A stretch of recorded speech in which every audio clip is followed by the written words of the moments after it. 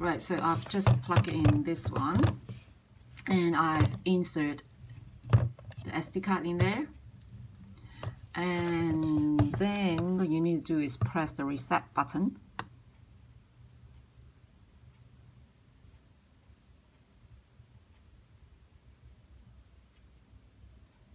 Restore factory settings. Please don't power off. So press it until it starts talking. Then we come back to it.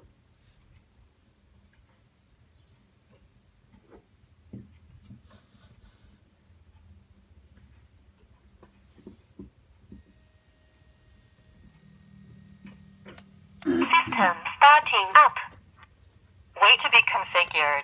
Okay, so what you need to do is you need to go back to the app. You need to add a new device because it's already connected to the Wi-Fi. So I just click next step, next. And it's searching for it. Connecting. Please wait. So it's connected now.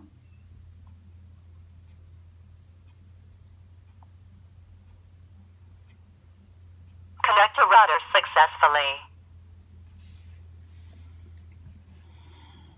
Right, it's just asking me for password. I'll just key in any password because when you reset the unit, it will actually ask you to put in new password anyway. So this is a testing unit. So just follow the prompts.